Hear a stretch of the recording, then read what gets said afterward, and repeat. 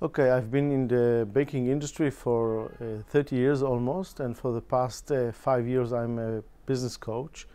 And I've learned that in order to have good communication in your organization, I divide it for two parts. First of all, you need to have good communication with yourself.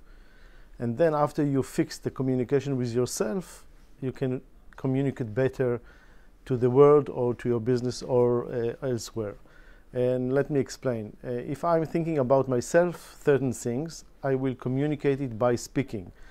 If I have some thoughts about myself, about how qualified I am, or if I'm not good enough, or if I'm not smart enough, this is the way that I will communicate it out to the world. So when I'm coming to CEOs in businesses, I first of all ask them what do they want. And sometimes they don't know to tell me exactly what they want. They tell me in general what they want, but not specific. So when we fix the communication with the people, with the person, with himself, in terms of who am I, what are my strengths, what are my weaknesses, what I need to do in order to strengthen my weaknesses, and how do I communicate outside, then I think the results improve in very high percentage.